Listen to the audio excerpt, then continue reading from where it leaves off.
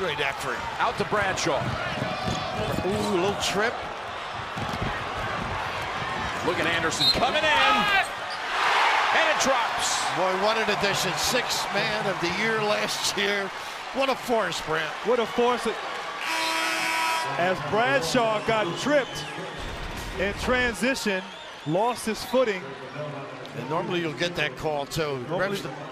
He can't believe it. And what I like about this, he got hit on his hand a little bit there and still was able to finish. It's not bothering him. So all those opportunities, catching the ball, getting hit in traffic, building the confidence for Anderson that he can get back to the level he was at before the injury.